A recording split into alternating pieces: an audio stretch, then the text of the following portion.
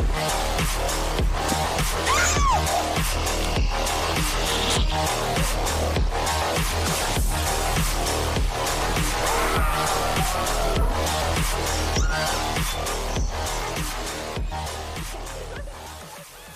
today's video, we're going to show you the life cycle of a raccoon.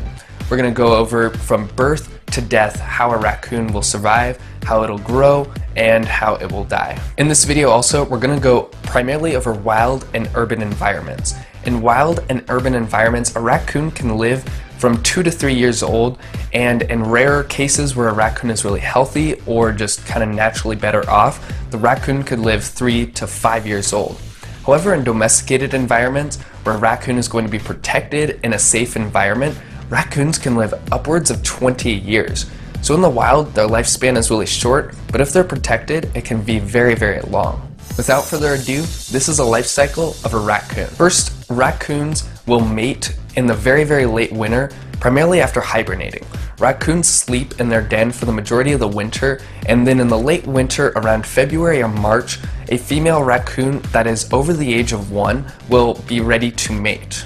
After mating, a female raccoon will wait about 1 to 2 months to give birth.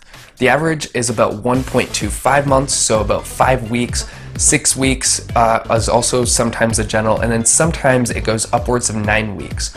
So a female raccoon is going to give birth around April or May, sometimes as late as June, but that's going to be a little bit rare, for example, if they mated late. So they're going to give birth around April or May, and in between the time of mating and giving birth, a female raccoon is going to very meticulously search for a suitable den to raise her young. In the wild, this could be in a hollowed tree. This could be in kind of like a cave-like area. It could be anywhere that is safe, secure, dark, and small, so that way the raccoons can feel protected, secured, they can hide from predators. And then in urban environments, this could be an attic, it could be in between walls. It's going to be wherever a female raccoon is not getting a lot of attention, where they can hide. It's going to be darker and where they can rest. After giving birth, she will have an average of between 3 to 6 kits. Sometimes it's as low as 1, and the max is usually around 6 or 7. So on average, it's usually between 3 to 6, 4 or 5. That tends to be usually how many kits they give birth to. And then sometimes a female raccoon will come together with another female raccoon, and they will adopt each other's kits. The mother is very highly protective about her kits and will very specifically raise them for about 2 to 4 months in the den. They're going to kind of stay near the den. They're not going to be too mobile and moving around. They're going to be very sedentary in that den. They're going to protect the area, and she's very, very protective about her kits, especially for those first 2 to 4 months. Kits will then stay with their mother for about a year in total after being born. So it takes about 2 to 4 months for them to kind of mature, and then they're going to reach full maturity about 8-ish months, kind of around there. So about a year after being born, the raccoon will be completely fully developed and ready to reproduce. Also around that 1 year mark, they're going to wander off and kind of find their own little group to hang out with.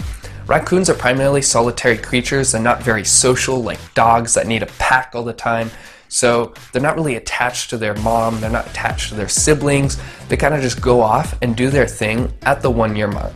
After being 1 year old, raccoons are ready to mate. They're ready to reproduce, so usually about around the 1.5 year mark, because they're born in kind of May-ish, around the 1.25/1.5 year mark, which is going to be after that next winter, they're going to reproduce and it's going to repeat the cycle. That raccoon then, after reproducing, may raise their young. It may reproduce a second time if it's very, very healthy, or it kind of may just live off the rest of its life, eating, foraging, hanging out with other raccoons, and doing its own thing until usually it gets too old and it's not able to hunt, it's not able to forage anymore, in which case it dies usually a peaceful death, or it's eaten off by a predator, which is a whole nother story. So that's it. That's a really short lifespan of a raccoon. It's a lot quicker than you would expect. They kind of just are born, they mature over the course of a year. Then at that year mark, they're ready to reproduce, they reproduce, boom, they live 1 more year, and then they're already out again. It's very, very quick, and like I said, when they are domesticated, which is not ethical, by the way, we have another video on that about why it's not ethical and why we can't domesticate raccoons. But in cases where we have artificial environments, raccoons can live to be very, very long, about 20 years, but in the wild they're going to live to be about 2 to 3 years. So we hope you guys enjoyed the video. Make sure to leave a thumbs up, and if you have any questions regarding raccoons, leave it in the comment section below and smash that subscribe button to stay updated for more incredible videos. My name is Michael with Wildlife X Team. Hope you enjoyed the video, and we'll see you later. Having trouble with wildlife in your home or office? Wildlife X Team is your solution to get rid of the raccoons, bats, rats, and snakes.